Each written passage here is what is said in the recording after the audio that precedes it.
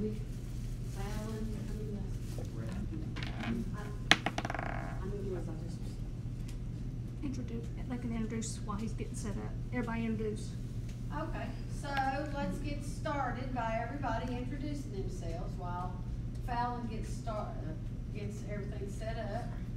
And we'll start over here on our left. David Barrett, Appalachian Independent Center. Okay. I'm Carrie Holt. I'm the CEO for Southwest Virginia Association of Realtors. Okay. I'm Carrie Culpenter, and I'm Carrie's assistant. Okay. I'm Heather McConnell, and I'm Christina Loman. I work for OEI Support Specialist. Okay, very good. I'm Samantha Tatter. I'm with the Washington County Chamber of Commerce. And I'm Sandy Ratliff. I'm with Virginia Community Capital, and I'm the one running the streaming today. She's our partner in education. Are we ready? Okay, so today we are excited to have Fallon Ray. Fallon's going to talk to us about customer service. Fallon is, well, I'll let him tell you all about himself. Hey, I'm a graphic designer and software developer for KVAT, working over at Food City, and that's the long and the short of it. I play music and make art in my spare time, and now, every once in a while, do some presentations and public speaking. I guess that's about it. I'm a Virgo.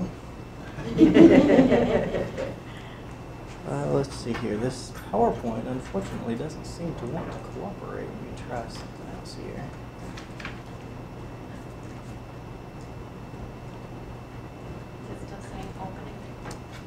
Well, it's not saying anything or doing anything that I can tell now. I tried to copy it to the desktop and open it from there. I think maybe it'd be quicker than trying to load it from the flash drive. But it just stays on 89%. Let me see if I can kill it and start over.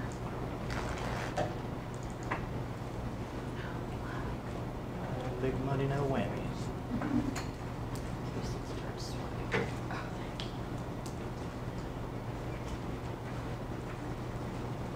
Is it working?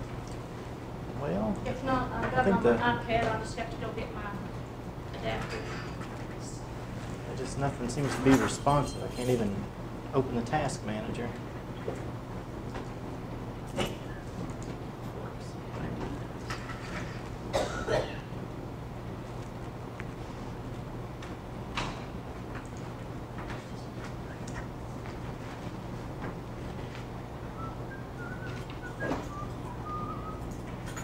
Thanks for being patient while we go through some technical difficulty.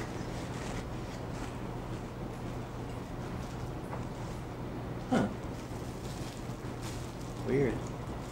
Yeah, I open up that and it says there's no running apps. It won't. Okay, we can just shut it down, restart it maybe, or just, yeah, this may work too. Let's go on. Thank you very much.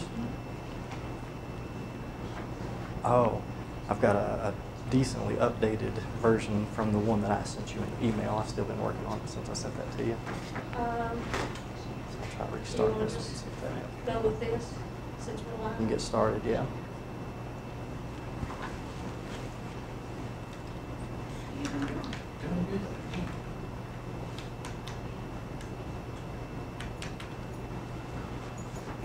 All right. So, we've probably all been there, right? Anybody here? That doesn't work to advance the slide. Okay. I'll just do it manually. All right, that sounds good.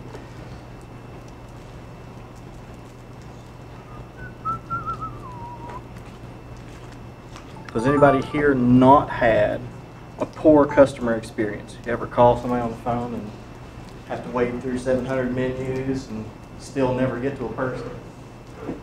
So yeah, that kind of sucks. Customer service is one way to look at it. I think customer experience is a much better way to think about it because everybody needs service. You go to a restaurant, somebody gives you your food and says bon appetit, that's service. That's what you expect, that's what you should get. You're paying for something.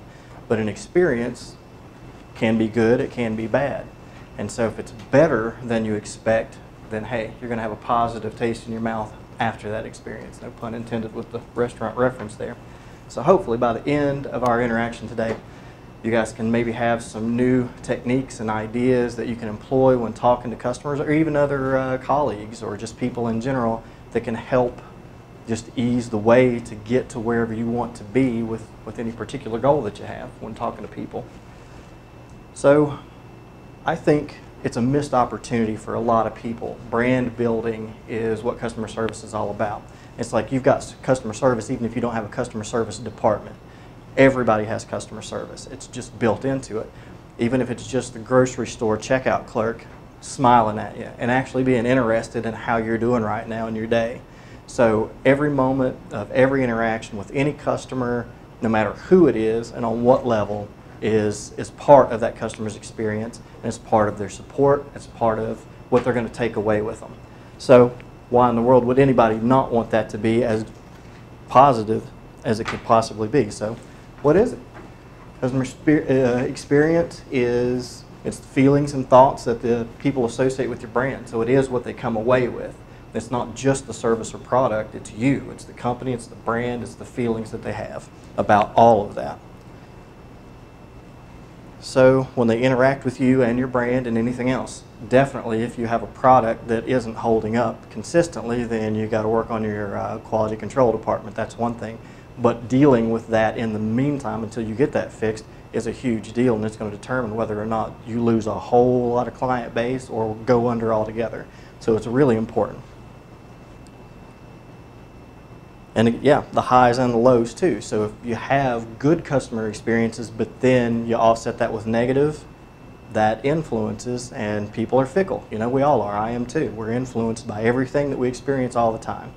And the opposite is true, is the good news too. You can have a decent bit of bad experience, and if you're still with somebody, you better take advantage if somebody's still with you and try your best to do something to keep them with you. And it's everything. It's all of your senses. It really is an emotional experience to interact with another person. Even if it doesn't seem like it, even if you're not thinking of it in that way, that is happening at all times. So it's something to really think about and pay attention to. So why does it matter? Well, today, especially today, there are less and less ways to set yourself apart as a business or just a person interacting with other people, but especially with businesses. So studies are showing that people are more and more feeling like customer service is a make it or break it factor for them, especially since prices are becoming more competitive. People with internet, you can now avoid paying taxes in a lot of situations. So there's lots of presence out there, lots of competitors, and you really want to set yourself apart. And this is an easy, quick way to do it. And again, we talked about price just now. Location used to be a way that you could have a competitive advantage. Location, location, location. We've all heard that, and that absolutely is still true to some degree, but it's less important than it used to be because of the internet and how that's changing the way a lot of us do business. Like, I love Chewy.com. That place is awesome. I order online from there all the time. They're super quick. They get it right. They even sent my pets a birthday card. That's pretty neat. That's great customer service. And your product itself, well, now you've got a billion products. No matter what you're into, somebody else is probably already doing it. It's extremely difficult to come up with a new product or even sell it in really a different way significantly. So all these things that used to be a way that you could kind of fudge things around and make some impact are less than they used to be. So bad news travels fast. We know that. If we have a bad experience, we're much more likely to want to vent that to our friends and our family and speak about that. If you go and you have regular or even just fine, absolutely fine, good service, that's normal. That's what you should expect. So nobody's really going to talk about that. I don't tell everybody about the hot dog I had yesterday because it was just fine. There was nothing great. There was nothing bad about it. It was good service. But if I have something memorable, if somebody did something that stayed with me, whatever it was, then there's a story I get to tell when something like that comes up in conversation. Whether it be hot dogs, whether it be customer service, whether it be what's the best thing that's happened to you this week, well, that'll be in my bank of things that I remember because it's out of the ordinary. Somebody was really excellent to me personally when they sold me something as simple as a hot dog. So there's been a lot of studies done, and because it's all about the bottom line, so there's always being studies done, of course. And that being said, statistics and stuff can be skewed a little bit. It depends on who's doing it, how they're doing it, why they're doing it, what their motives are in presenting those figures to you. But these are a good benchmark. If they're not exactly right on, they're a good indicator. So it seems with a lot of customers being polled that roughly 57% of them still right now with whatever changes have been going on with the internet and other things feel like they can't get a hold of somebody when they want to or need to. They either have to wade through a million menus or just simply nobody answers, or you don't even have menus, you just can't get through to somebody. So that is a real sticking point, obviously, for the majority of people. That's one of the most sore points. The next thing is even when you finally get a hold of somebody, the service process itself can be really slow, really cumbersome.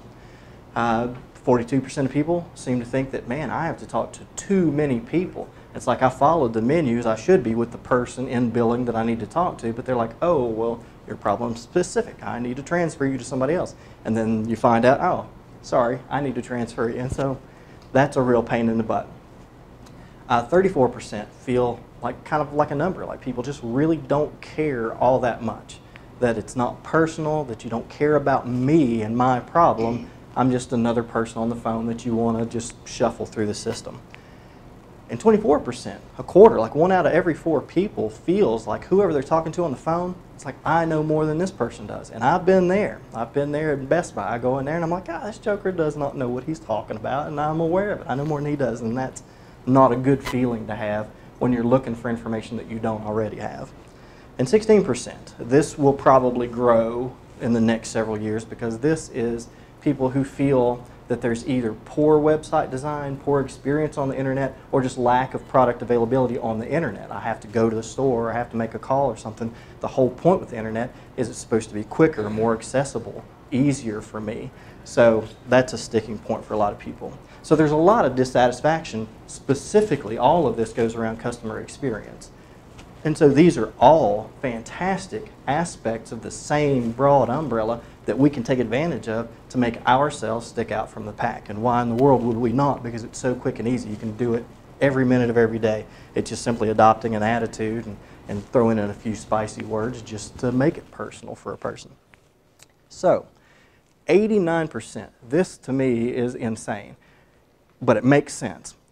89% of people, give or take, stop, completely just abandon you and go away from your company with bad experience. And they're doing it earlier and quicker and easier. So it's like at the first sign of difficulty, you've got so much competition, so much availability on the internet for whatever product or service you're looking for, it's a lot easier to just search just a little bit more with Google or make a phone call to your friend, see what they recommend on Facebook, go to Yelp, Angie's List, all this stuff, and just leave this company alone if they're not going to at least try to treat you really well right out of the gate. So if you get the feeling that they're not really even trying, they just jump ship really quickly, and that's not going to get any better with the way technology works these days. And a lot of people don't just get upset. I mean, they get upset. They do get upset, and they don't just get upset, and they don't just tell their friends and other people that they know. They feel it feels personal. You know, if you feel like you chose a company and you're willing to invest your time and your money trying to get something meaningful to you from them, and they don't seem to really care, it maybe feels personal to a lot of people. And that's on the increase. Okay, now this was a study done in the UK. 38 million people in just the year 2014, and that's that long ago. This number has probably increased since then, made a complaint. That's an average of 1.2 complaints every second of every day for an entire year. That's a lot of complaints. So the point is not necessarily that we're all complainers or the companies are necessarily doing horrendous jobs, but there's that much customer interaction just through the customer support funnel. So there's a lot of interaction, a lot of people needing something, wanting something, needing some kind of support and service. So why in the world not make that, if you can just make it 2% better than it is now, then 2% of 38 million is a lot more happy customers than they were before. So every little bit you can do to increase customer support, why in the world wouldn't you? Especially if it's easy and cost effective. And it is, because you've already got employees, you're already paying their salary. So just instill that idea and that culture into your employees that, hey, The customer's our lifeblood. If you don't treat them right, if they don't want to be with us, you don't have a job anymore. A company goes under. So, and even beyond that, it's just a sense of pride for a lot of people. Why wouldn't you want to be happy and excited about being able to and having the opportunity to make people around you happier and make their day better than it was before they called in to talk to you?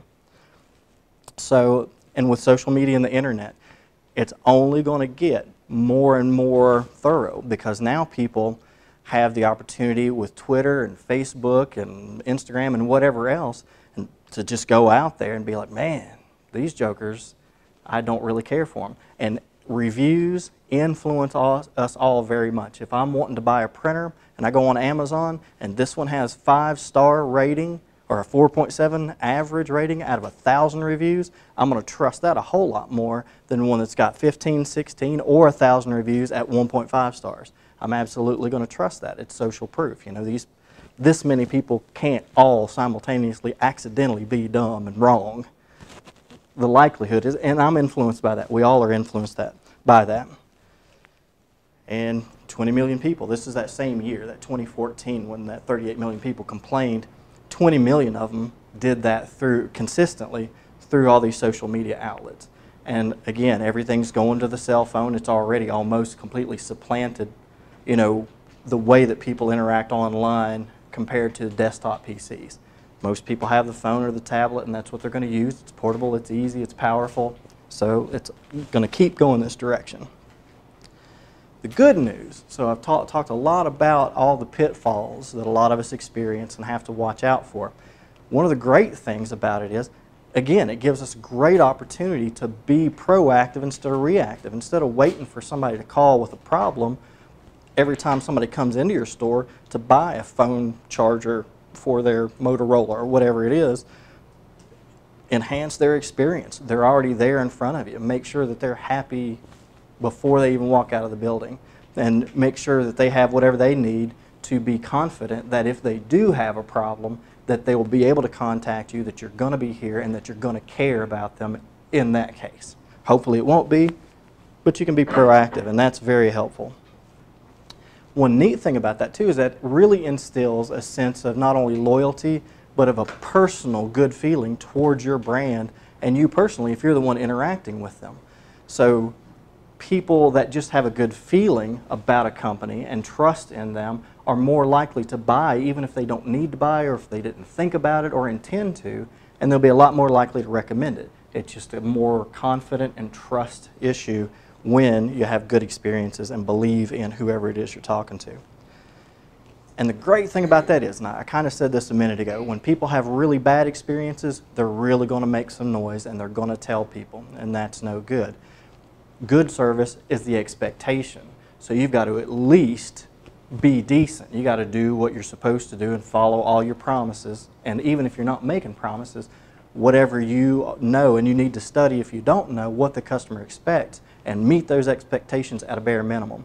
But if you can just throw in a little bit of personalization, a little bit of kindness, a little bit of whatever, tailor it to your own personality, be genuine, and add that, and then they're going to start talking a little bit more too, and that is invaluable because now you're not paying these people at all. That's a very cost-effective way because it's a lot more, it's a lot less expensive to retain customers than it is to go out and get them by way of commercials and advertising and all the expense we put into getting customers. So keeping them is good, and enlisting the help of the ones that you already do have through customer service and a great experience to go out and get their family and friends to come to you too because they really enjoy their experience with you is invaluable because then you're getting free advertisement and free people coming to you that you can then keep through your great customer service.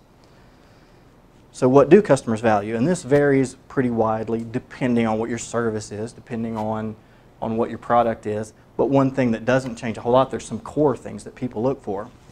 One is just being treated like a person, you know, just be friendly to me, be kind, be courteous. I'm here, you know, like I'm paying your salary basically. It's like without us customers, your business isn't going to flourish. So just at least be nice to us. Yeah, and being able to find stuff. And this goes back to that 16% that were dissatisfied with the website design and things like that. If it loads too slowly, if it's just too hard to find what you're looking for, make the most common things that you know people would be looking for. Make your contact. Like I used to design websites, and one thing that I was a stickler for is I wanted my phone number, or my client's phone number, to always be not only in the same spot, but on every page, no matter where you're at on that website, you're going to see the shopping cart and the contact phone number right up in the top hand right corner. Be able to log in, change your settings, just all this stuff that you'll do often or need to have ready whenever you want it is always visible and available. So that's just good support and good design. Personalized experiences, that just kind of makes sense. We've already talked about that. That's just, you know, rapport, basically. You know, shoot the breeze about the weather for a minute if you want to. Give a sincere compliment. That's a great thing. You got to kind of be careful with that sometimes, you know, what you compliment and how you do it, but that's just common sense. It should be. And good reputation. That's what this all is building towards, really, is building your brand, building your reputation, your trust with your clients.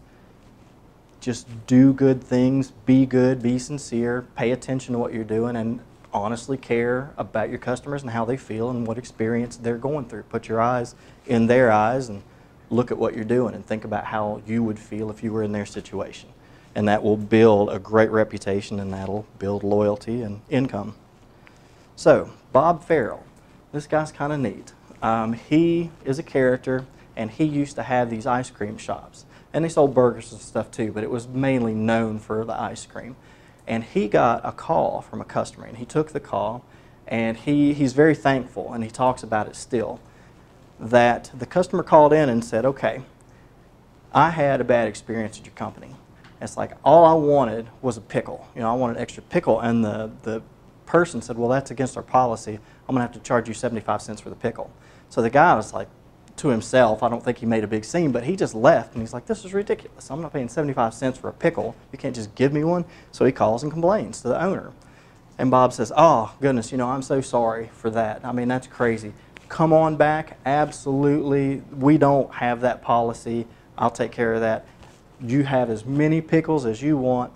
He said, I sent him a coupon, you know, and then talked to him, and everything was great. And the guy was happy and satisfied. He did come back, and he was super pleased that Bob responded in this way. And so Bob was super thankful, because he's like, okay, that's a crazy experience. That should never happen. So now that's become our war cry for my entire company, everywhere, across the board. It's like, man, if somebody needs something, give them the pickle. Give them the pickle. Find out what your customers want and give it to them, especially if it's no skin off your back. Customers don't care about your policies, and the policies don't need to be so strict. If they're going to cost you a customer, that's ridiculous. Suck it up and give them a pickle that you paid probably 3 cents for in bulk, you know. So that was really good. And he was talking about this at, you know, kind of like I'm talking to you guys today. And a truck driver, a garbage truck driver, approached him after. And he says, yeah, we give away pickles too, man. I really relate to what you're saying. And then Bob's like, garbage truck, pickles, this guy's kind of weird. He's kind of far out there. He's like, what do you mean? And the guy says, well, we sell lawnmowers, me and my son. And anytime we're out in town, wherever we're at, it doesn't matter. Even if we're on vacation 3 states away, if we see somebody in their yard struggling and trying to get that lawnmower started, we pull over immediately, and we go over there and we start that thing for them. And it's as simple as that, because we can start any lawnmower. We are the boss. And so that's what they do, and that's their pickle. And Bob's like, yeah, that's your pickle. That totally makes sense. So that's an easy way, too. If you can come up with something that kind of sets you apart, or come up with a slogan or an idea that can be your pickle, what is it specifically that you want to do for your customers that will make them remember what you're doing? And it could be as simple as, and I've had this positive experience a lot. This is really good. When you ask where is something, instead of saying it's down on aisle 17 on the right, that's pretty good, about halfway down, that's good directions. But if somebody takes the time to walk you there, you feel good about it. You feel like they really do care, and they want to make sure you don't miss it or have to deal with it. You know, just take me and show me, and that's really good. And Bob said a lot of people will do this, and I have had this experience too. When somebody ships me a product, they will have a little handwritten note in there saying, thank you very much. You know, I hope this works really well for you. Something ridiculously simple, and somebody's packaging that stuff up. Just make a stamp if you have to. Send off. It only costs you probably about $12 to have a stamp that looks handwritten, and just stamp that on every one of them if you really want to be cheap and quick about it. Whoops, let me go back there. Yeah, and include a menu instead of just giving them the food. Yeah, that way they can order what they want when they want.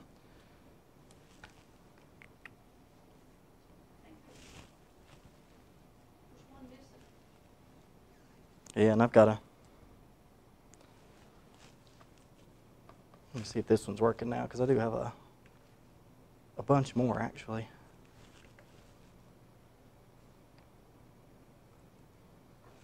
I think I restarted it, but and the screen was just up.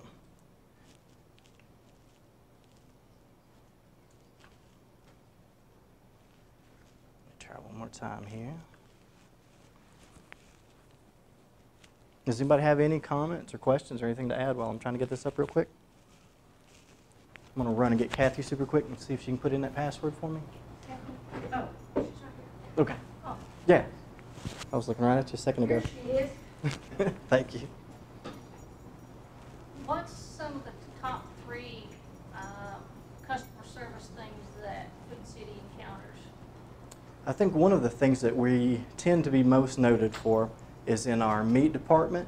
Just the people are really knowledgeable, really helpful, and they offer information. Even if you don't ask for it, they tell you about pairings, about the cuts. They're excited about what they do. They're proud of what they do, and they offer some of that information. And a lot of times, it helps people that wouldn't know the best way to get the juiciness in that pork loin. They're like, hey, if you're going to cook that in a crock pot, you might want to try this. And they may already know that, and they may not, but even just somebody offering that information as a way to try to help you out, it feels good. So that's one really good thing that we're known for. One thing we're known for is just community service in general, just being involved with the race and events and charity golf and giving to charities and raising money and donating and the CARE and the United Way and lots of other things like that. So we're really known for that, for involvement. And there was one other thing that I just had a second ago. It was all just Bakery Deli. Like we always put ads in like the Dalton Tribune and lots of different newspaper all across lots of counties and all 4 states. And when we win Reader's Choice polls, we like to put an ad in, we pay for an ad and put it in their newspaper and say, hey, thanks so much for voting us best deli and best produce. We really appreciate it. Now it's our turn. We vote you best customers. And so it's a little cheesy and corny, but hopefully it makes them feel good and let them know that not only do we appreciate them appreciating us, but we take the time and actually pay to let them know, hey, we noticed that, and thank you very much for doing that. I haven't pulled up, but Okay. I can maybe pull that USB out and put it back in. Oh, I see, it's already on the desktop, yeah.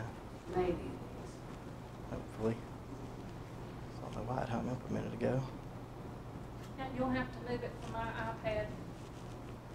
You'll have to put the projector up from my iPad.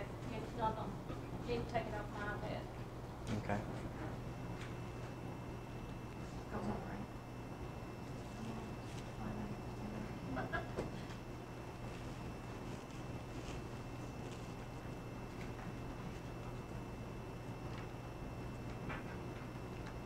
Yeah, it won't even load Internet Explorer or anything.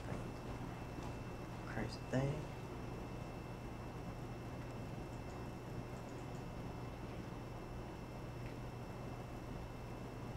Yeah, we're having a glitch. It's almost like the internet's not working. Yeah, nothing is. I couldn't, like Internet's nothing will working load. on my end. Can't do a thing with it. It's not clicking on it, it's not opening anything. This doesn't have a USB input on it, does it?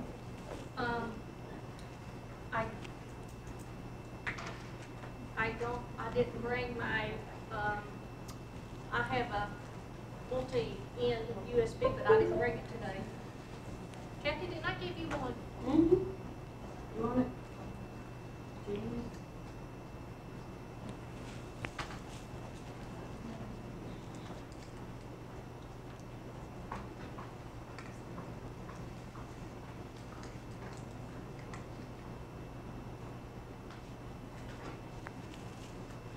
Anybody have any questions while Kathy's going to get that flash drive?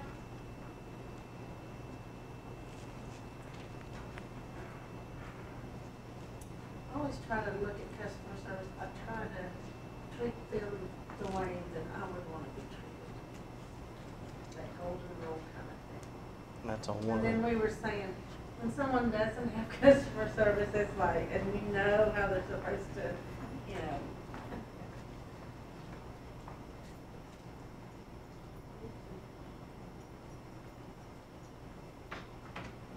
Good deal. Yeah, and that's on one of the slides coming up, absolutely, the golden rule. Because, you know, if you know you'd feel good about an experience, then give that to your customer too. Come on, world. Would you not? I mean, even if you weren't worried about your bottom line, just because, why wouldn't you do it? Because you're going to feel better for having done it. They're going to feel better, and it's just a big love fest, and it's great, you know. Just take advantage of opportunities to leave somebody better than you found them. It's easy. Everybody wins. Is the old saying, the customer is always right, still accurate? And if so, when they're not right, how do you make them feel like they are right? That's a great question. That is a great one. And yes and no. The customers definitely aren't always right, and some of them are belligerent, but most of them are not. And a lot of times, just depending on how you deliver the information. Like one thing specifically, there was a guy, he went and had already had a reservation, and he called up and said, hey, can you transfer me into a nicer suite? He wanted to upgrade to a nicer one. And the lady on the phone just said immediately, I'm sorry, there's none available. And he's like, well, hey, even if that's true, number one, at least make the effort. At least look, because things may have changed in the last 30 minutes or since you've looked last. So A, check. And even if you are 99.9% sure, even if you're 100% sure and you just looked 4 seconds ago, if you're not looking at it right this second, or even if you are, say, hey, I'd be delighted to do that for you. Let me see what we have available. Count to 5, and then say, I'm sorry, we're all booked up. We don't have that available. Is there something else that I can do for you? And see if he has any ideas about what he'd like to do instead of having that particular thing. Well, do you have like an ultra suite or the penthouse or another sister place, you know, a hotel that I can go down the street to that might have that for me? And then she can check that. So you never know, but at least pretend, at least make the effort. Look up and see instead of just saying no. So that's one good way. And if somebody calls in and they're mad, this is one of the biggest things. Sometimes people call in and they've already been transferred 14 times and they've gotten disconnected and then had to wait 20 minutes to even begin to get transferred again. And man, that is rough. I've been there.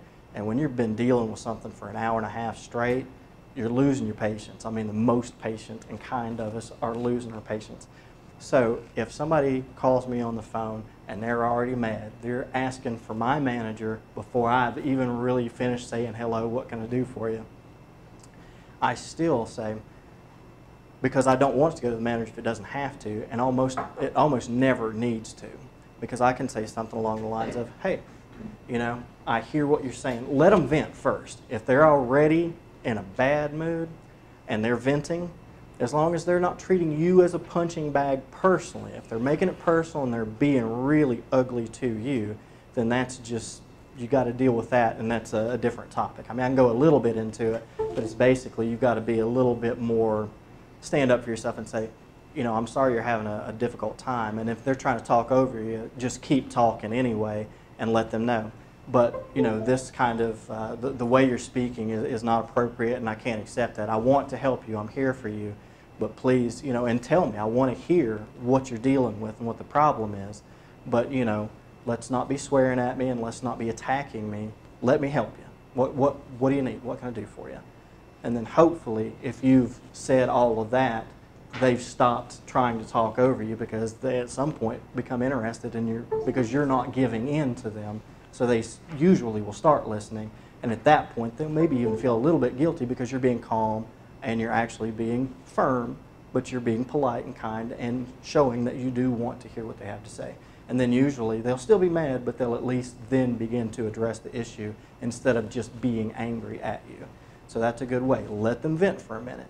And a lot of times you'll hear, they'll tell you what the issue is. Sometimes they don't, and they just go on too far, and then you kind of got to intervene a little bit with that too and say, hey, you know, I'm hearing you. I want to help, you know, but I don't know what the problem is yet. What is it that you're having a difficulty with? You know, what happened? And then that, you know, signals to them, hey, okay, this guy's at least wanting to know what's going on. I'll tell you, and they'll tell you.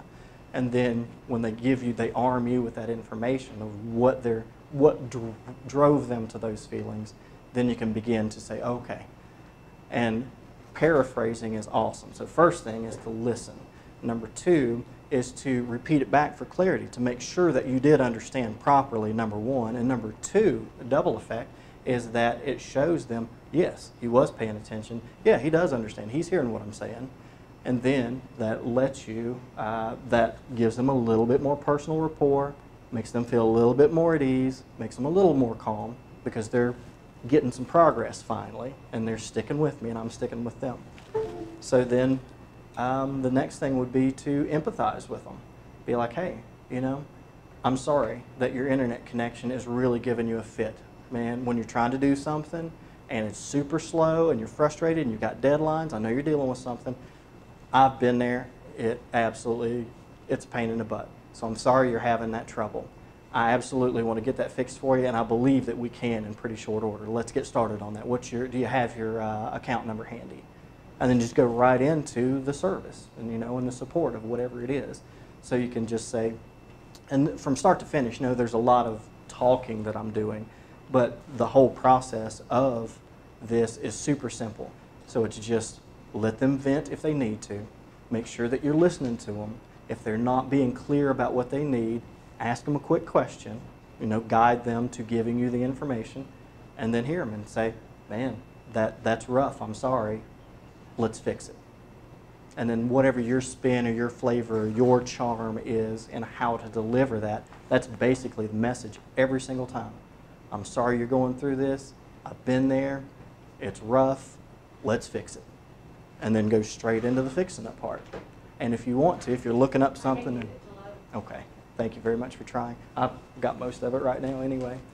So that's the main thing, yeah. And then once you're fixing it, if you've got to look things up, and this gives you an opportunity to be creative too. If you can't provide the exact solution that they're looking for due to policies, due to lack of information, due to lack of access, whatever the trouble is, a lot of times, once you've already gotten to this point and you're taking the time to look up the policy, you're looking up their history, what they've called in about before, and the notes on the account, and some time is passing, that's a great opportunity while you're doing that, if you're able to multitask enough to do it. Like, just talk to them a little bit more. Fill that time with, hey, you know, what else is going on? Or especially if they give you anything to work with, just start with the weather. Be like, man, you know, it's extra aggravating when it's hot too. Is it as hot there for you as it is up here? It's sweltering and humid as heck up here. You know, are you guys doing okay in Arizona or wherever you're at? And then we're trained at very young ages phone etiquette. And, you know, because you get belted in the mouth if you are inappropriate on the phone to somebody. So we learn, all of us, and we're trained to answer questions. It's almost impossible not to. It's an instinct because it's so ingrained at such a young age. So if you ask a customer a direct question, they'll almost, without fail, at least whatever's going on besides that, answer your question.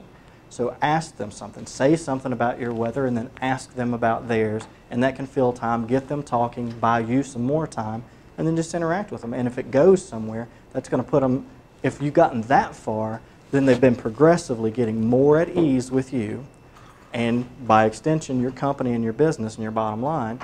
But more importantly to that, they're beginning to trust you more, they're beginning to like you personally more, and you can become a friend almost. And I mean, not really a friend, but someone that they know that they can go to, and they start to believe in you and what you're doing, and trust that you can fix their problem, and if you can't do it directly, that you can figure out how to do it, or you'll try your darndest.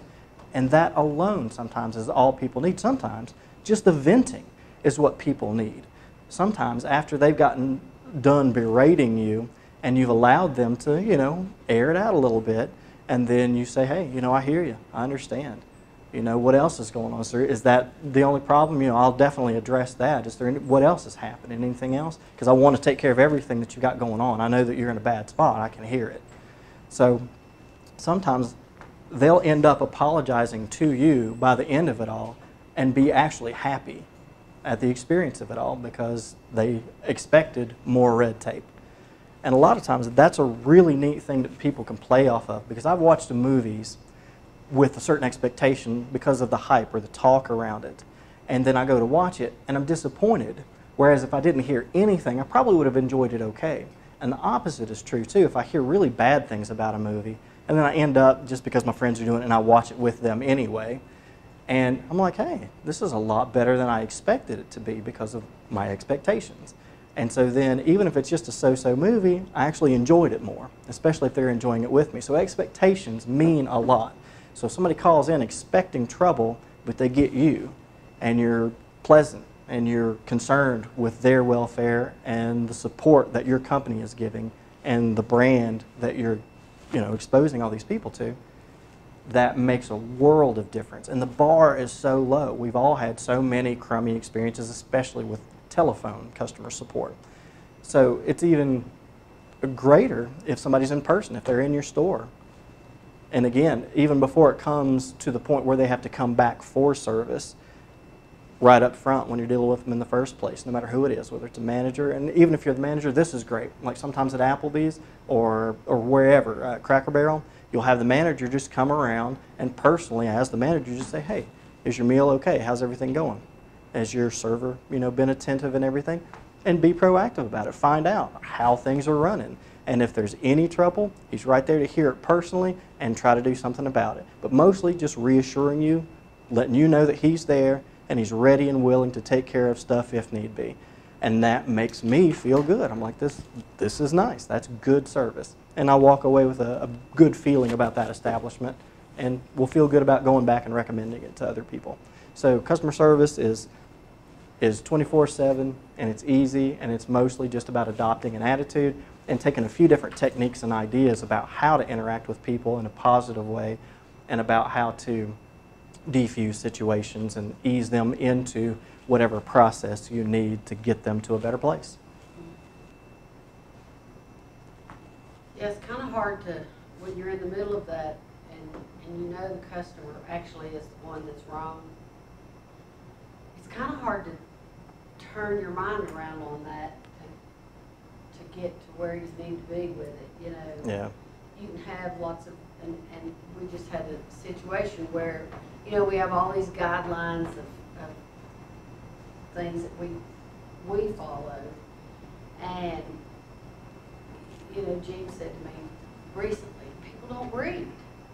You can give them all the guidelines in the world, they don't read, and then they're mad because something, and so it's, it's a, you're right, but it's not that that customer is right, but it is how you can serve them without letting them, take over your own responsibilities.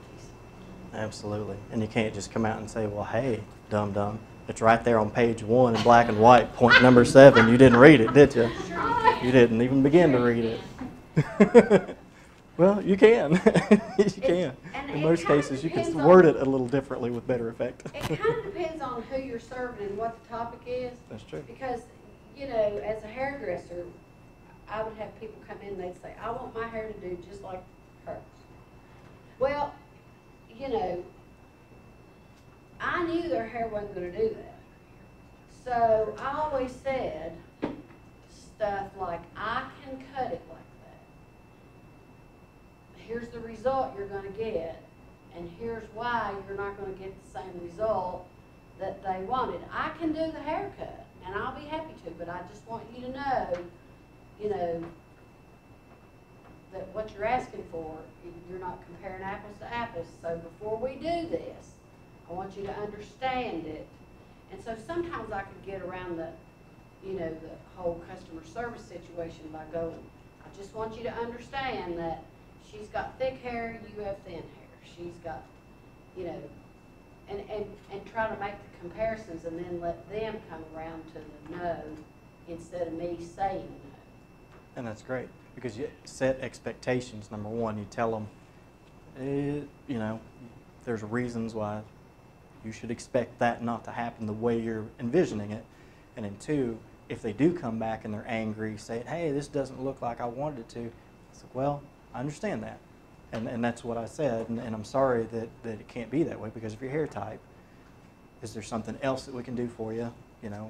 Because that's the best we can do towards that hairstyle. Well, I would always say, I would suggest. Yeah, and yeah, that's great. Because you're the pro, That's why they came there in the first place. So yeah, I would suggest that's really good. And yes and is really good too.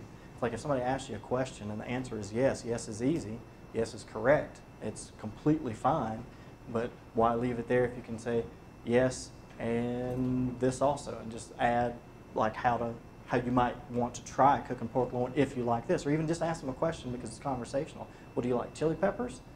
And then hit them with, hey, there's a way that you can add those where if you don't like them even, it doesn't change the flavor a whole lot, a little bit, but it really adds something to the texture and the juiciness that I think you might really enjoy. So if you ever want to be adventurous, try this.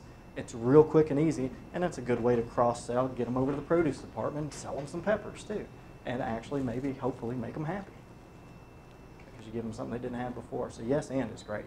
Just add something to any yes, because it's just as effective as if you have to say no as nicely as you can, give them extra information to go with it about but, no but, do yes and as much as you would a no but, because the opportunity is there to make them happy, help them out, give them something they didn't have before. And for free, they get it for free, new information, new things to try.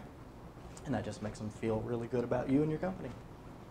Carrie, in real estate, you're talking about big bucks when a customer's not happy, that you either lose the sale or you have to drop the price or something. Absolutely. Well, in our situation though, we have the realtors as our members, so they're our customers because we're providing them education or advocacy or any type of member benefits that's going to help them within their own offices.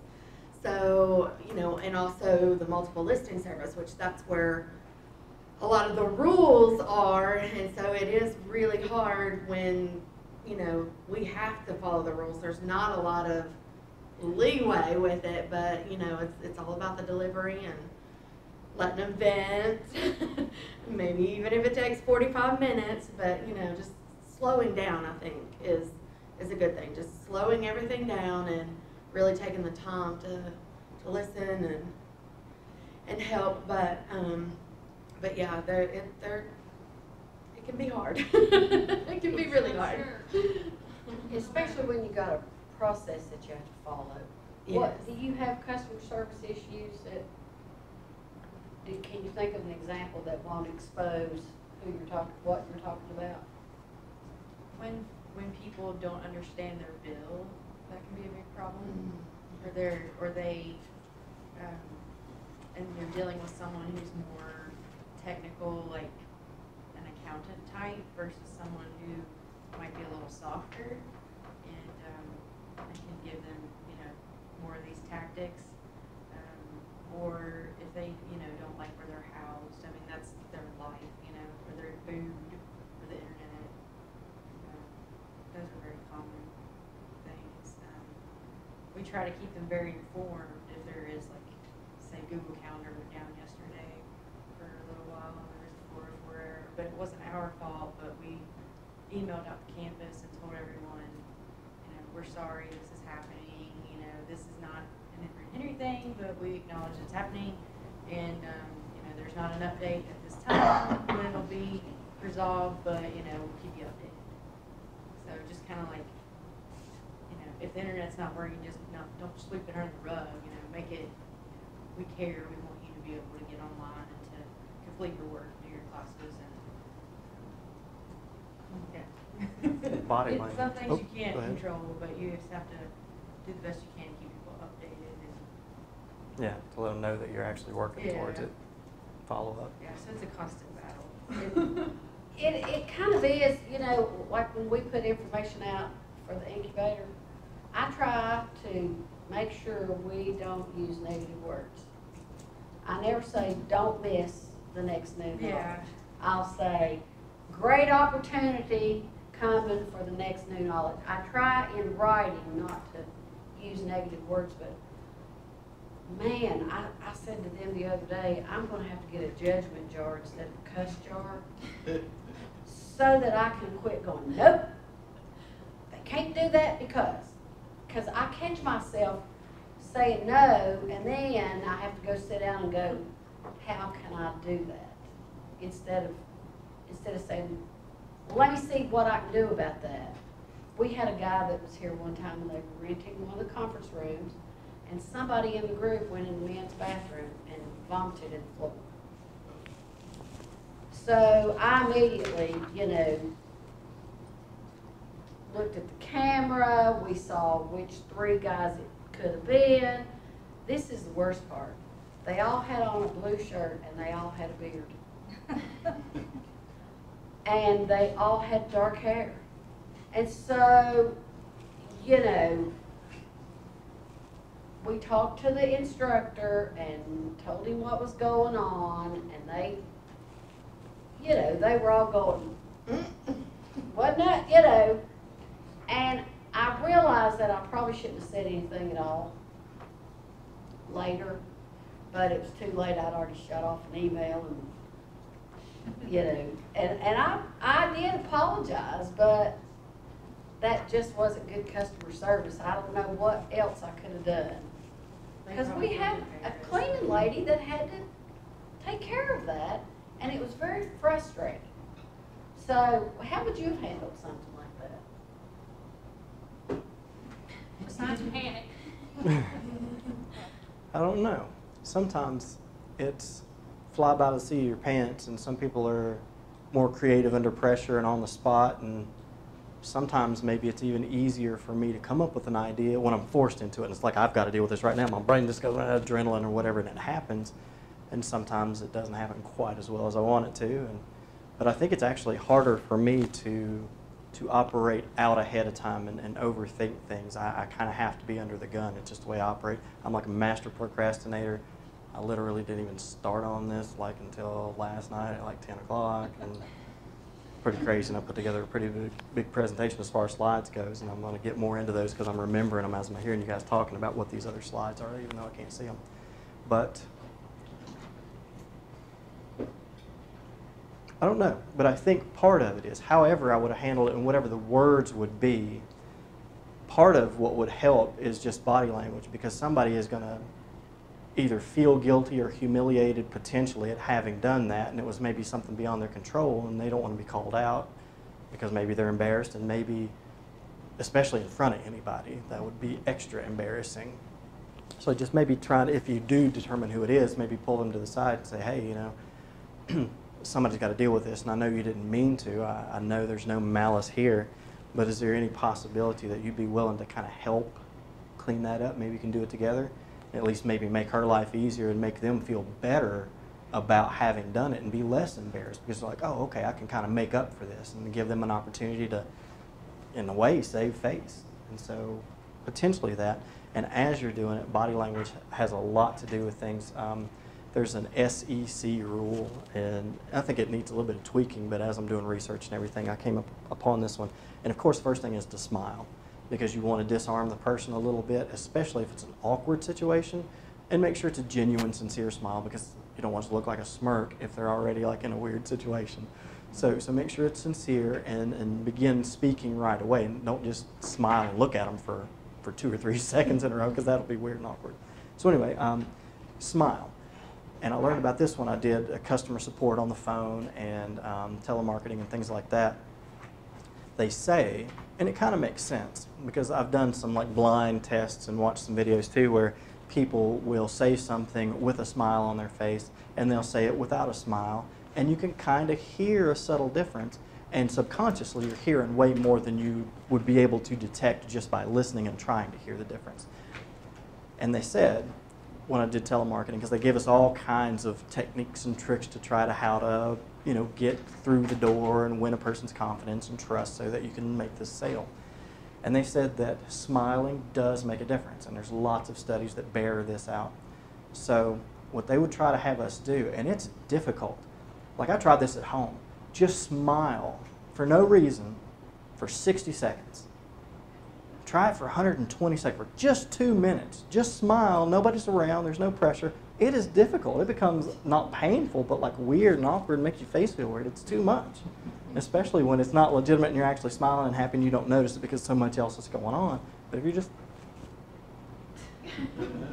it feels weird, and it takes a long time, and you're like, daggone, I want to quit doing this, I want to quit doing this. But they say And this, for well-being and meditative purposes, studies show that forcing a smile, it's almost like fake it till you make it. If you make yourself smile, the physical act of those muscles does release a little bit of chemicals, and endorphin, serotonin, whatever it does, some cocktail, and it's supposed to actually help your mood to some degree just by forcing the smile, because it's a physiological response. You're not smiling unless you've got a reason to, the brain reasons to some degree.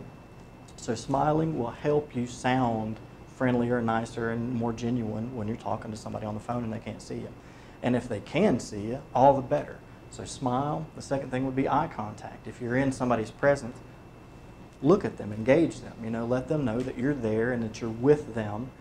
And, don't get weird and just like stare right at them and be intense necessarily. Maybe it's a little bit of an art form, but, I know you all can do that.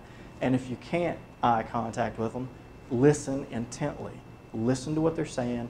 It's real easy. The brain is made to fill in blanks. Your brain is always jumping ahead. If you're in a conversation with somebody, especially if you know them at all, you feel like you know where they're going really quickly. As soon as they start to speak, they're going in a direction, and you're jumping way ahead probably and anticipating. And it's natural. We all do it. The brain is designed to do that. A lot of times we accidentally do that with customers and think we know what they're feeling and talking about and the direction they're headed way before they've actually spoken it all out. And sometimes we're dead wrong.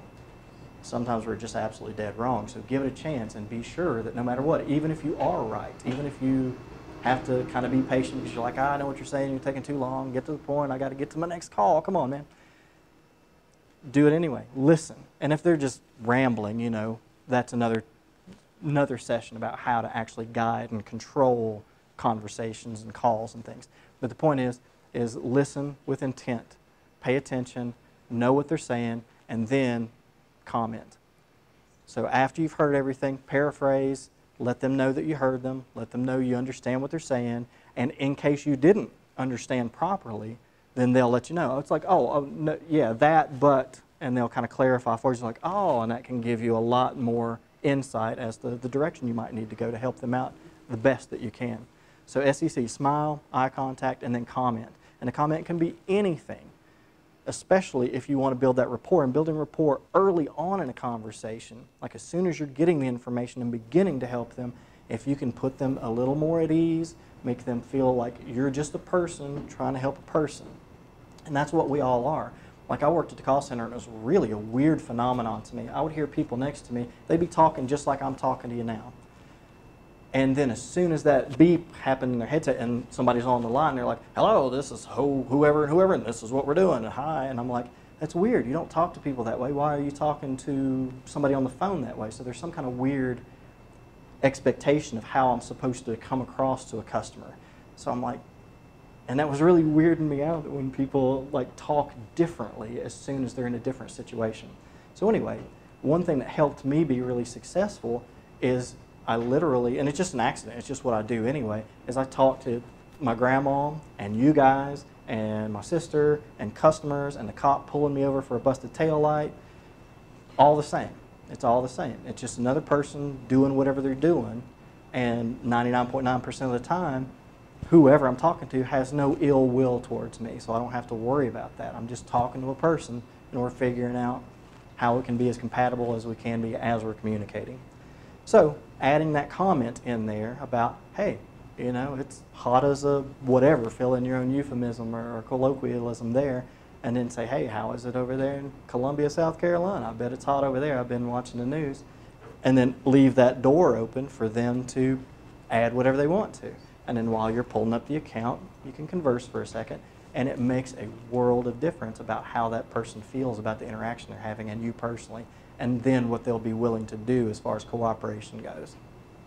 So SEC, smile, eye contact, and or listening, and comment. Just engage with the person. And don't say, I don't know. If you don't know, if somebody asks you a question and you don't have the training, you just simply don't know, don't say, I don't know. Say, hey, that's a great question. Let me find out. I'll put you on hold for a second. That's another thing. Don't ever ask someone if they mind if you put them on hold. Yes, they mind. They absolutely mind. Nobody wants to be on hold. I mean, they've probably already been through some series of events where hold is the last thing they want. So instead say, hey, I need just a second. I'll be right back with you. Give me a second. And then put them on hold.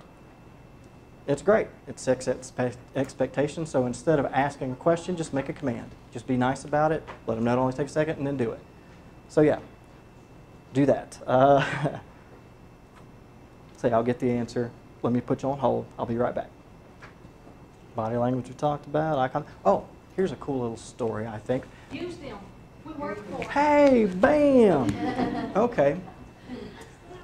This is actually the very one I was just up here about to talk about and clapping about. So there was this couple that had been married 40 years. Today was their 40th anniversary.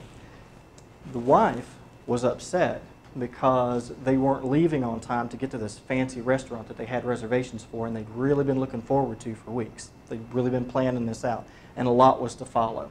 So this was the beginning, was this fancy dinner at the fancy restaurant. And she was aggravated at the husband because he was working late.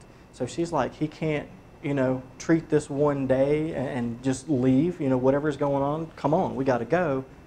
We're late. This kind of sucks. So they were like 20 or 30 minutes late. And he was kind of upset with her because he's like, I can't help it. We're closing a big deal. I wouldn't do it if I didn't feel that I really, really needed to or had to.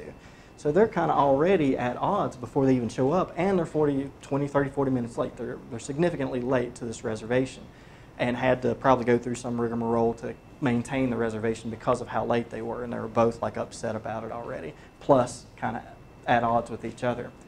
So then the waiter comes over, and he begins, I guess somehow he already kind of got wind of what's happening up front, and he can see the tension and everything. And I think that they probably already knew why they were there. They probably mentioned it as they made the reservation.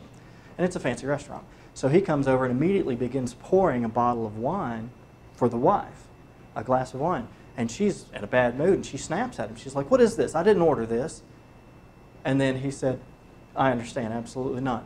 I know you've had a rough day. This is on the house. And immediately she kind of began to melt because that was completely unexpected. And who normally does that? What experience do you have where a fancy restaurant gives you anything for free, and especially because they saw that you were having difficulty? So that was excellent, above and beyond customer service, and it really worked well, and it completely changed the rest of this anniversary for this couple that had been waiting 40 years to have this particular anniversary. So that's great service, and that's not service, because service is, here's your food, we thoroughly hope you enjoy, and go on about your business and make sure they don't run out of drinks. Hospitality is, hey, we're here for you. We'll take care of you. Here's some free wine. Sorry that you've been having a rough day. So that's really great. I love that story. Oh yeah, and I was just talking about this too. Don't say I don't know. Say, hey, I'll find out. Let me put you on hold real quick. I'll be right back. Thank you. And then when you do come back, be sure every single time you ever put anybody on hold or make them wait, if you're going in the back room to check on something, thank you for waiting. Here's what I found. So it's super quick and easy, and it makes a big difference. All these tiny little things add up to be far greater than the sum of their parts. I can't do that. Yes, you can. It's a company policy. This is crazy. Okay, there was a guy that went to some fancy resort, and they were by the pool, and the kids were there, and they were having a fine old time. And then some guy comes up and says, you can't sit here. And the guy's like, it looks like we can. We have been. And he's like, no, it's a company policy. You can't sit here. And the guy finds out through his discourse that there was some accident, somebody fell out of a chair, whatever. But the whole point is that this guy doesn't care a bit about this other guy's policy. He just handled it poorly in trying to accomplish a goal that he needed to accomplish, because it's his job and that's policy, and they need to get him out of there. So, and the guy on the video, I was watching the guy that had the experience, and he said, yeah, well, it would have been totally more acceptable, and maybe I wouldn't have, and maybe somebody else wouldn't, but at least they'd be a lot more likely to accept it if the guy said, hey, something happened here, just a little while ago. We feel that it's really an unsafe kind of area because of a couple of reasons. We've got a great place over here I think you're going to love. Would it be all right? Let's just move over here because, we want you and your kids to be safe and have a good time. All right? And then hopefully they'll agree to that instead of saying, hey, move. Mind. Oh, yeah, I was talking about that. I was like, mind holding? What is that? Do you mind holding? No, don't ask them if they mind. They do mind. tell them to hold and then come back and be nice. So this sums up about everything that I feel that this should really be about. Customer service isn't people with problems. It's not you having to deal with people problems. It's not complaints, because that does kind of wear on you after a while. And it's easy, especially if you're hearing negative things. We're all human, and it's a very rare breed that's really successful, especially with something like telemarketing. And telemarketing, to a lesser degree, is similar to customer support, because you are going to hear people having difficulties and needing help. And so hearing negativity and seeing it and feeling it as negativity wears people down. It's difficult to be successful at, especially telesales, but also with customer support for a lengthy amount of time, because most people can't help but take it personally, especially if some people kind of make it personally. And most people can't just get that mindset that, hey, I don't know this person, they don't know me, I'm just doing my job, and I really do want to help them, and even if they're being a little obnoxious, I don't have to let that affect me. It would be nice if we could actually say that and mean it and it work, but after all, it gets to us. So the thing is if you can just change your mindset to where you don't have to put up with something or have to let something roll off your back that's negative, just see it differently if you're able to. And if you're not able to at first, practice it. Think about it manually. Like get a card and put it at your desk that says customer service equals opportunity, because it is. It's not only an opportunity for your employer to make more money and have better experience with the customers and keep them coming back and get referrals, but it's an opportunity for you to be able to handle any kind of negativity, any kind of people and whatever they're bringing at you all the time. It can help with your relationship with your kids, your relationship with your spouse, friends, family, anybody you meet, strangers on the street, trying to make connections and networking. We're all humans, and we're all subject to a lot of weird emotional responses and physiological responses. We're weird chemical machines. So just changing manually part of that to see, hey, I've got all kinds of opportunities here. And if somebody's really pushing your buttons and you're starting to feel, especially if you can train in mindfulness a little bit to recognize certain signs, like, oh, my heart's starting to go. I notice more often now that I'm paying attention when I begin to start having these negative emotions and anger and frustration, that I can let that be a trigger to, and there's lots of different techniques to become more mindful of how you are feeling and let them become triggers that eventually, if you practice a little bit, become natural, and then you're like, hey, I notice really quickly that I am beginning to become angry. I'm going to become angry any minute now if I don't do something.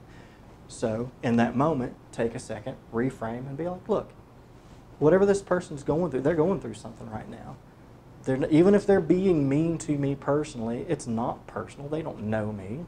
It couldn't possibly be personal, even if they really want it to be and really try to make it personal. I don't have to let it be if I can figure out how to really work with my own feelings and emotions and security in myself. I'm just talking to somebody on the phone that needs help. And that's really all it is, and it's an opportunity for me to grow and to be really good at my job, and then maybe advancements for me. I mean, there's lots of ways to look at how much of an opportunity me being able to handle people can be in any and every situation, especially in customer service, because that's your job and you're getting paid for it, and you want to keep your job probably and do better in it and advance. So I already started with a little bit of this. Know what the customer wants. So we've got 7 main things to help you really understand the mindset of the customer and how to interact with them. One is just know what they want. Sometimes you need to ask them. Sometimes most of the time you just need to listen. They want you to know what they need. I mean, that's why they're calling. They really want you to know. So basically, the main thing is above all else, especially if they've been wading through menus, especially if they've been transferred, the first thing they want, more than anything else in this moment at least, is to be heard by somebody. Gosh, I'm just trying to get through to somebody, anybody, listen to me. And then to be understood. Now that I've got somebody hearing my words, are they really hearing it? Are they taking it in? Do they give a crap? Do they understand what I'm going through? So yes, hey, I'm sorry about your internet connection. I hear that. I've experienced it. It's no good. Let's fix it. And then to be cared for. They want to know that not only have you heard them, not only do you know what they're saying, but do you give a darn? Do you really care at all about what they're going through? Do you care enough to really try to fix it? Or are you going to shuffle them off or do the minimum amount to do your job and get rid of them? And I already mentioned that if you can't do exactly what they want, do all these other things to treat them as well as you can. Let them know that at least you're really putting forth that effort, and sometimes even that will be satisfactory. If you can do anything at all, sometimes even if you can't do anything at all towards fixing the problem in the moment, just trying hard and letting them know that you want to goes a whole long way. And we went over SEC, smile. It's easy. Well, it's not always easy, but unless something's really going on for you in life at that moment, like keeping you from smiling, if it's just any regular day, just do it. Just try to be mindful and practice and think about it and be like, hey, it's an opportunity. It'll be better for me, even if I'm not dealing with people. Just try to be a little happier. Smile a little bit more.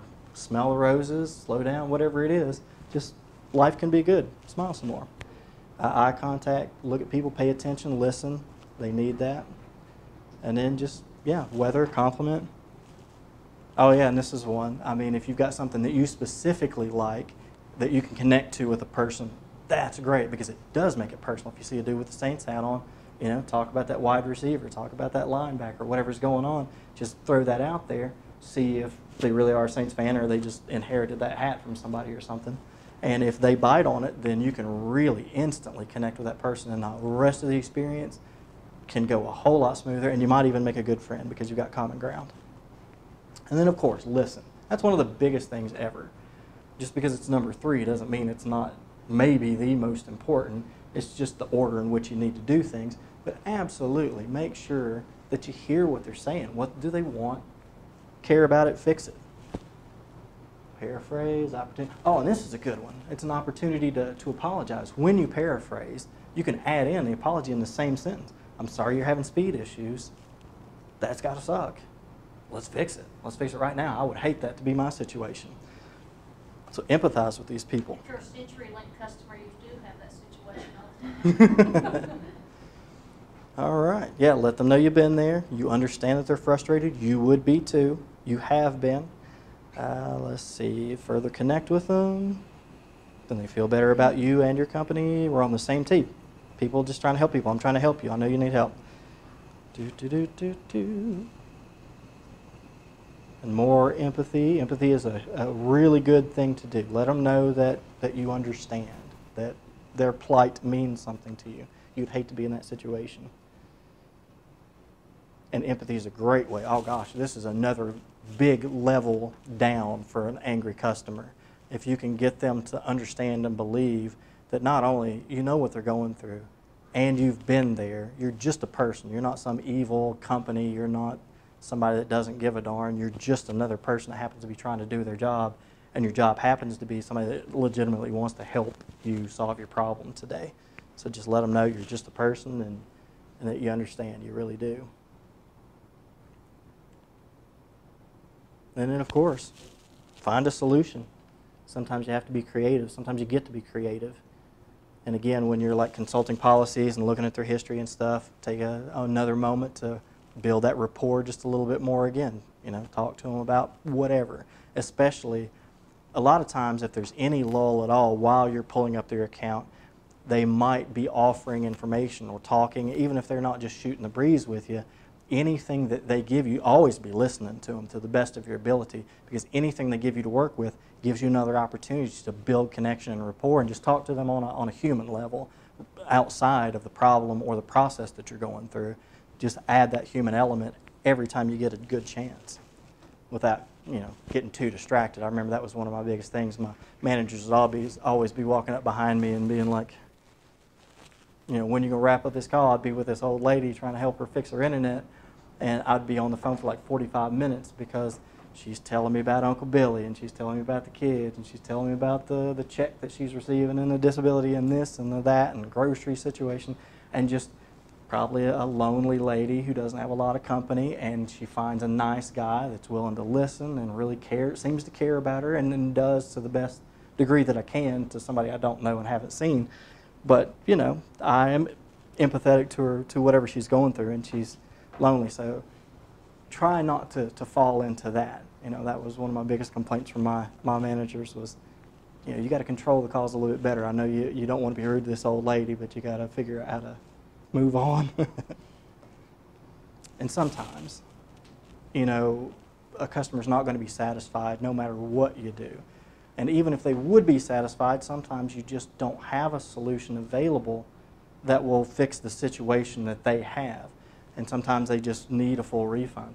And a lot of times when it comes to that, if you've already gone through most of this other process and you've tried and you've listened and you can't come up with solutions, and the manager isn't going to be able to either, or you are the manager and you've been transferred to and you're the last stop, then just a lot of times it's in your best interest to just go ahead and do that. Now, I'm not advocating, and I know you don't want to start losing money a lot and just giving in to that, but sometimes it really is a thing that you need to do. And hopefully that's going to be a rare thing. Hopefully that's going to be a really rare thing that you come up against a roadblock that you can't figure out and you have to give a refund. Or if it's just a person that's all they're concerned about, they've just had it, they don't care, or they're just a nasty, rotten, lonely person, whatever the case is, that they're not accepting any solution that you could provide, just give them the refund and let them go, because there's not much you can do with a person that's not willing to be helped. So go ahead and do that, and if it's not a rare thing, then goodness gracious, you've got other problems. You need to either A, hire you a third-party customer support team that deals with things because your customer support is no good, or get a trainer to come in and train you how to do customer support, because if you're giving away refunds all the time because you can't figure out better solutions, you're going to go under. You got to fix that. You got to fix that quick. Clarify, we've talked about that. And this is after you've found a solution, even if you've already implemented it and fixed whatever it is in the computer that needs fixed, or have a plan to have a customer rep come out. If you found the solution, then recap that with them really carefully and make sure and ask them directly if you need to. Say, hey, does this solve your problem today? And then, of course, in a minute, ask, is there anything else I can do? But mostly, see if they're satisfied with the solution. Just ask them outright. Because a lot of times, you may assume and think, because it makes sense to you, that the problem is solved, and therefore the customer is satisfied. Sometimes they're absolutely not. That's not what they were looking for. They were looking for a different solution. Whatever the situation is, doesn't matter. If they're not satisfied and you don't know about it, and they aren't going to say anything about it because of any number of reasons, they're going to say something to Angie's List. They're going to say something to Facebook and to Yelp and to Twitter and wherever else. And that's what you don't want, because you have the opportunity to keep that from happening by simply at the end of it all say, hey, this seems like we've come to a good solution here. We'll implement that right now. Things are going to be good. And then give them expectations. It's going to be on within an hour. And then see if that's satisfactory. And if it is, awesome. You've done it. And then you can move on. If not, figure out what part's dissatisfactory and try to fix that too. Fix everything right now. And then follow up. This is something that probably hardly any company does that I know of. Some now, especially if you do an online chat kind of thing, that they'll send you an email saying, hey, take this quick survey to see how I did, and that's how customers, get the reps get their support and ratings and stuff. But as much as that, it gives you an opportunity and contact information where if you weren't satisfied, you can reach back out and say, hey, I thought everything was good, but I had this one more question, and just shoot them a quick email, and hopefully they'll respond because they already sent you something back through an email. Phone call is awesome. If you are a smaller business, or if you simply have time, or if somebody either made a comment on your website or called or sent a comment card saying, hey, I had a good experience, and wants to let you, it was good enough that they want to let you know that it was good, then by golly, capitalize on that. Reach back out to them and say, thank you very much for letting us know that we met your expectations or exceeded them. We really appreciate that. And then give them a little bonus. I did that one time. There was a lady, I went through the drive-thru, and I can't remember if it was, I think it was McDonald's. And she was just super nice, super duper nice. And then at the drive-thru window, just so nice in fact, that I felt compelled. I got out of my car, I walked in there, and I asked to see the manager. And the manager came out, and I said, I can't remember her name, it's been lots of years ago, but like Margaret did an awesome job. She is doing so wonderful. She made me feel so good. She is so nice. She is on top of it, and I just wanted you to know. And his response to me was to give me, I got a free burger out of it.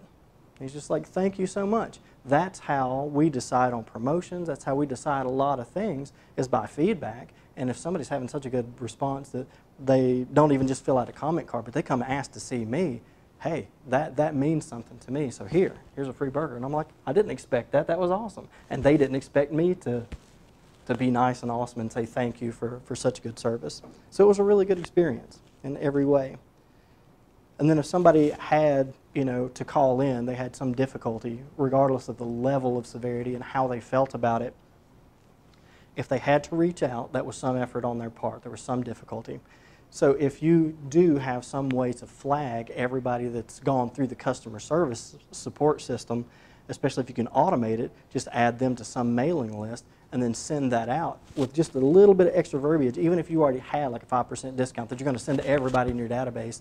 We'll just change a few words on theirs and say, hey, I understand that you recently reached out to us. I hope that your experience was good. If not, let us know. If it was great, let us know. And here's an extra 5% off your next purchase as a way to say thanks for staying with us through whatever difficulties you've been having. And hopefully you won't have any more difficulties. We appreciate you. Thanks a lot. Come see us. And so that's a great way to add value. And if you've already got something, if you're worried about, and this is a potential pitfall of that, if I send you out a 5% discount, but I'm also sending everybody else a 5% discount, and you talk to your sister or your brother or whoever, and you find out, oh, well, this is just kind of fake and kind of BS-y. This is disingenuous because they're sending everybody out, and they're acting like they send it to me as a special thing. So if you're at all worried about that, then give them 10%. Like, do something that is genuine. Give them a little bit more than you give everybody else, and be honest about it. And then drip campaign is something we should all be doing about everything if it fits our model.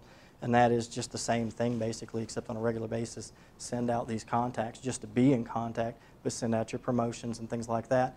And anybody that's involved with customer service on, the receiving end of needing service, make sure that you address that in your little email. Say, hey, thank you very much for reaching out. We appreciate you staying with us. Loyalty means a lot to us. So any more questions, comments, anything you want to know or talk about? Or?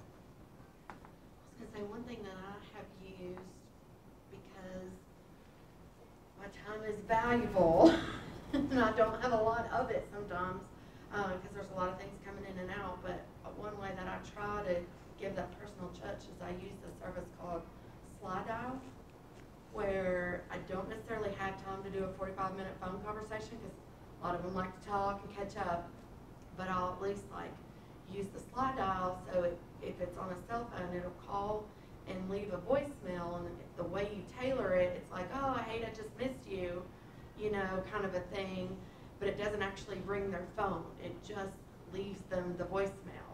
So then they're kind of like, oh, I hate I missed that. I hate I missed that, but, and then, they can either call back or whenever they have time, or hopefully it's at a time I have more time to talk, but that's been a lifesaver sometimes. That's I don't neat. have time to talk to a lot of people. This sounds maybe kind of awful, but the It first thing does sound awful, well, but it no, really, not that. That sounds wonderful. Oh, okay. That sounds beautiful. What happened in my brain that maybe sounds a little bit awful is that I could maybe think of some relatives or friends that would be awesome to employ. Well, I'm because somebody I want to reach out to, too. let them know I'm thinking about them. I do want to contact, Exactly. but maybe sometimes I don't want to It's a spend that little bit 45 more minutes in that than a moment. text message or an email, because I can actually hear your voice, but it took no time at all to. Sly dog, I like that. Yeah, slide off. Great service. There is fees attached to it, but I'm telling you, it's been a lifesaver. Right on. I wondered why I was getting voicemails from different things and then it was never ringing. Yes, well, that could be why, because they don't have time to talk to you. Now that I let the secret out of the, out of the bag, don't get mad at them for it, but. I thought I might have had my phone on Do Not Disturb or something. The one thing that Sometimes I'm terrible at listening at my own voicemails, but, in the realtor world, they rely on those voicemails, and sometimes it just comes across a lot better. Actually hearing from you than a text message or anything. Now, speaking about that, that's something that maybe would be an entirely separate session, but are there any tools that any of you have heard of or used when in relation to customer service specifically that have been helpful, or anything you've even heard of that somebody else has used other than Slido? Because we all just heard about that. So is customer service a relatively new thing for any of you as far as being on the giving end of customer service, or has anybody had any real experiences with either positively or negatively and learned from experiences that have helped you maybe change about how you deliver customer service? Or is everybody kind of new to it, or not even in it yet? Or I wouldn't really say new to it, but I'm always willing to improve.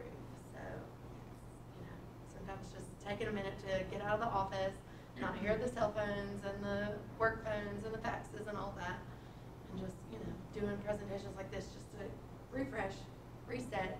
We gotta do this.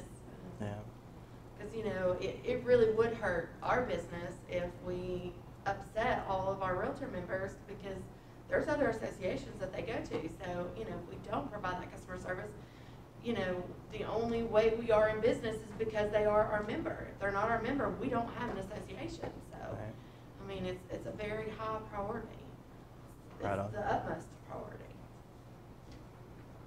And you're exactly right. That's kind of the point of a lot of this, is that even for companies, through whatever means, it wasn't as important before.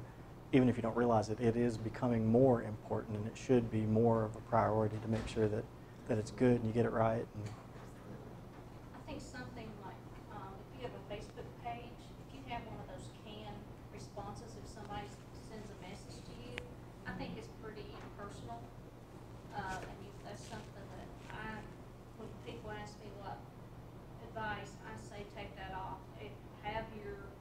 Have a notification set on your phone that when you get someone sends you a message on Facebook on your business page, that you automatically respond to that than having that canned pitch. For me, I just think it's kind of impersonal. They're connecting with you for a reason, and even it's saying, hey, it's after hours, or I'm on the road, or I'm traveling, I'm out of town, but I'll get back with you on such and such a day, instead of that canned thing. Or no one's available at this time, we will review and get back with you.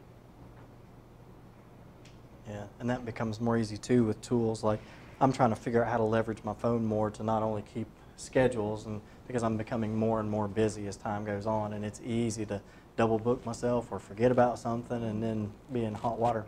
But to also try to figure out how to make it easy to set reminders with my voice, because if I'm driving or just busy, it can be really cumbersome.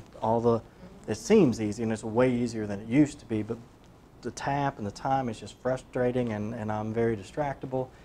And if I can just say, hey, phone, remind me on June 22nd, I got to be at this place at this time, and then if it'll do it and it's in there, and then all I have to do later is look at it and I'm like, oh, hey, it did it right. And then if I can say, hey, and be sure to remind me 5 days ahead, and 3 days ahead, and 2 days ahead, and 45 minutes before, because I need that kind of thing. Now, Siri can be your best friend. She's your personal assistant. If you use it. I don't have a Siri, I have a Google. Okay. But Yeah, it's the it same sort of thing. works. Yeah. For the training of customer service for Food City, does that live in its own department, or is that like a human resources thing?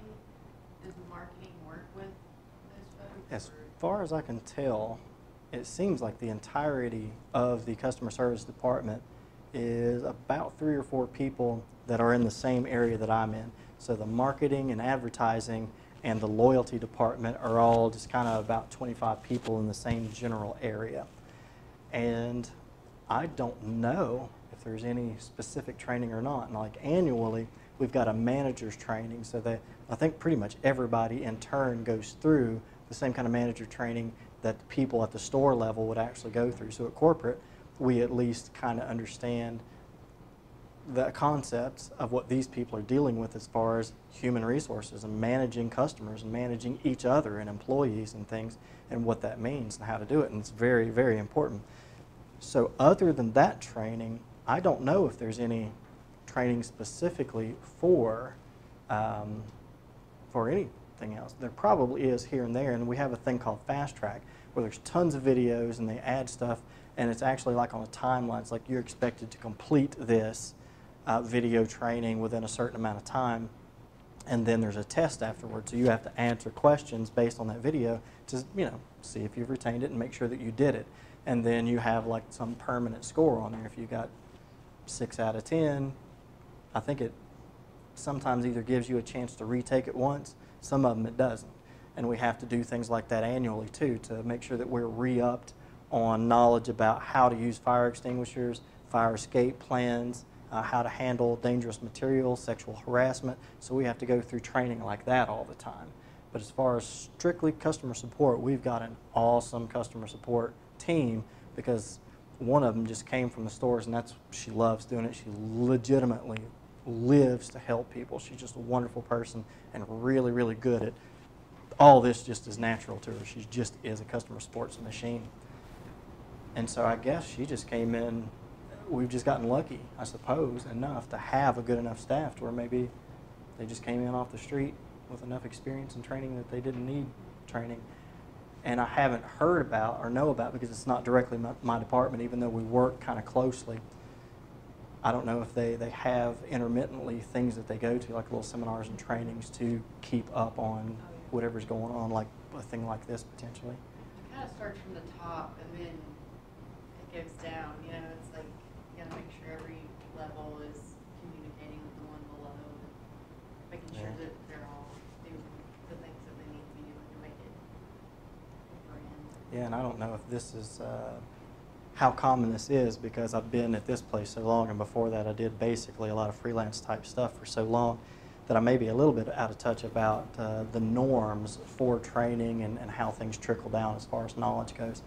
But it seems like it's just a direct line, and the company just trusts these people that they're doing it right because of the results that they're getting. If they're not hearing customers complaining beyond that, or asking for managers or writing letters, then they know that these people are doing their job right. So I guess they just take that on faith that these guys are good. And so it really doesn't kind of filter down about brand either, because they're obviously doing a good enough job on that too. And there may be opportunities now that you say that if we really want to try to take advantage of every marketing opportunity and customer interaction that we could potentially try to add specific things in there about, like, mention the brand when you're on the phone, or I don't know exactly what that would look like. There'd be meetings and papers and stuff before any of that would be implemented, but potentially.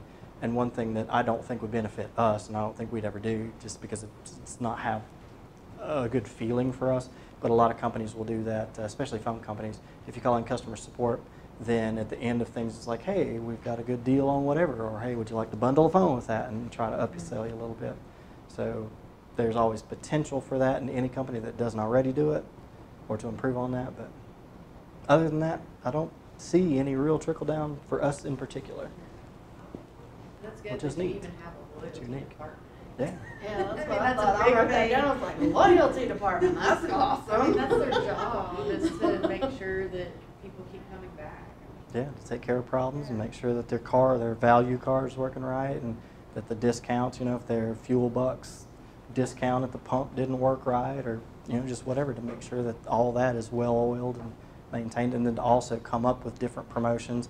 And then I'm involved directly with a whole lot of that, like designing the actual receipts that print out that says, hey, you know, here's some discount on your Dollywood tickets, or the NHRA drag races. Come see those. With a Food City purchase, you get like a $5 discount on that. And so that's because there's a lot of graphic design that goes into these things that I guess people don't think about. But that's all in the loyalty department too, keeping people coming back by having receipt messages and things like that, and promotions. They feel good because you're taking care of them and helping them in other ways, just like food. Yeah, and that's part of that community thing too, and just one of our pillars that we rely on to try to set ourselves apart from Kroger or Publix or whoever else, is not just sell groceries, but to be people. Folks, we're out of time. I want to thank Fallon for doing this for us. This today concludes our 2018-2019 series, and we're going to take July off, but we're going to start in August. And actually, our first one in August is how to Airbnb. We're finding in Southwest Virginia, this is a great opportunity for folks that have properties that are sitting empty, that maybe they inherited, or they have bought a home that has an extra space or whatever it is, or they're looking for ways to make additional income. Airbnb is a good fit, especially in far southwest Virginia where we don't have enough lodging to support the tourism development. You know, you can make $3,000 to $5,000 more a month with, if you run your Airbnb right, if you've got the property, getting it out there. So I want to go, I'll be actually leading that session, kind of walk you through is how do you set up on Airbnb and some things to look at. But we have a great lineup from starting in August through June of next year. And I was telling someone just this morning that I'm proud of this program because now we're getting entrepreneurs, business owners coming to us and say, we want to lead a session for us. So we're not out knocking on the doors and begging people. And I think that goes with the caliber of folks, folks like Fallon that have donated their time to do this session because you can't beat the price, right? And you know, don't forget, if you like this, tell others, but also we stream these sessions and archive those up in YouTube. It's at youtube.com/new knowledge. So we have sessions all the way back from 2015 where Jim at the Bristol Herald, Maxwell, led a session on how do you develop a press release. That's the publisher and editor of the Bristol Courier, from all kinds of subjects on setting up QuickBooks to different social media. So there's a great archive of programs out there that can help you. And I appreciate the collaborative efforts of the incubator for providing the space, but also for the Washington County Chamber of Commerce. We've been working together on this since 2014, and we just want to see other folks take advantage of these programs. So thanks again for coming, and I look forward to seeing you in August. Thank you. Thanks for having me. And thank you very much for helping me with my difficulties. Sorry I missed your one that you had found at the AAF. Oh, that's all right. I had an accident in Springfield. Oh, man. I just gave